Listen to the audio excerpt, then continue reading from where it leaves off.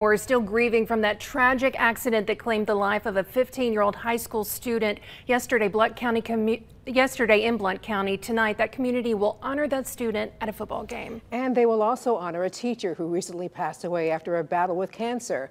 Our East Alabama reporter Reggie Kyle brings us the story live and on your side. Reggie. Sarah Jen, Blount County school officials tell me it's going to take the community coming together as one to help heal after these two tragedies. Pain and heartache can only describe the feelings a family is experiencing after their 15-year-old daughter was hit by a pickup truck yesterday morning on Highway 231 in St. Clair County while waiting for the school bus. Trying to love and care and work with these people just to help them through this hard time. At this moment, I don't think they've had a chance to wrap their minds around anything. I know we've talked about funeral plans and talked about that, but outside of that, they've not. It's moment to moment.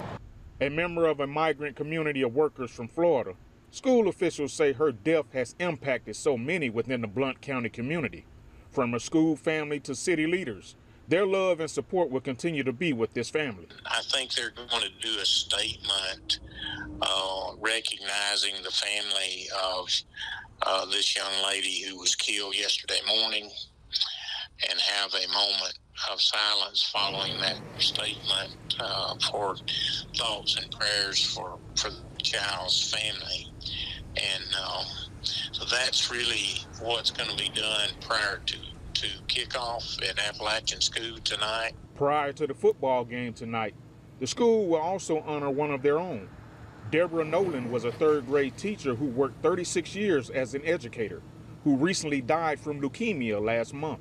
She was a beloved teacher there and served over 30 years, elementary third-grade teacher, and Deborah was well thought of in the community. And so they're doing what they call an orange out tonight in her honor. Fans wearing orange, and it should be a very nice gesture to support the family. Now, Miss Nolan, two children will be at the football game tonight to help support and honor their late mother. If you would like to donate to the family of the 15-year-old student, please visit our WBRC News app with more information. Reggie Kyle, WBRC Fox 6 News, on your side. A breaking news update.